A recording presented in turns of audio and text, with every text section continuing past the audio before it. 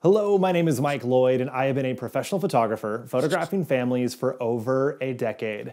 And I know that one of the hardest things about this is getting everyone dressed, out of the house, the kids to stop fighting, dad away from the TV. The last thing you need is more stress when it comes to picking outfits. So I have brought my good friend Abby along to help you make your life that much easier. Hi, I'm Abby Young, professional wardrobe stylist, and I'm gonna give you one of the most important strategies for family photos. You wanna make sure you look cohesive, but at the same time, showing that your family is made up of individuals. Exactly. So I don't want everybody in the same white shirt and jeans holding hands skipping down the beach, because unless that's something your family actually does for funsies, that doesn't exist in real life, and you don't need to look like clones in your photo shoot.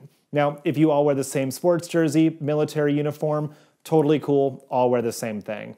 But even still, we want you to all look like individuals. Since you're not all wearing the same clothes, here's a great way to go about choosing the colors for your outfits. Choose colors that are in the same family, such as blue, baby blue, and navy.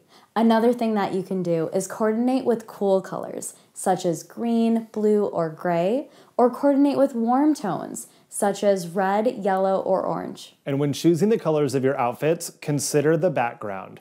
If your family loves wearing green, you probably shouldn't do your shoot in a park where everything is green. Unless you want to wear camouflage and blend in, then by all means go for it. But check with your photographer and make sure your location is not going to turn you into a bunch of floating heads during your photo shoot. Now that you've got the colors figured out, let's talk about patterns. We want to avoid all busy patterns because you don't want to look like a 90s dance video. You don't want to look like the Partridge Family bus or like the confetti explosion at the end of the Super Bowl, because all of those things are going to distract from your faces, and your faces are what we want to see in the photos. So what should you choose? It's important to have a timeless wardrobe. Make sure your outfit is not tied to any specific season or holiday, so when we see it hanging on the wall, we don't see Christmas in July. We want it to look good all year round. One more thing to keep in mind is bringing your clothes wrinkle-free, because this is one thing that can't be photoshopped. So again, we want this to be a fun, seamless process. We know you have 10 million things on your plate already. We don't want dressing your family to be one more burden that you have. I really hope this video helped you pick out outfits for your family portraits.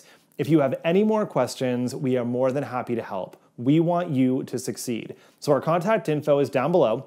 Feel free to reach out and we can help you choose the perfect outfits for your session.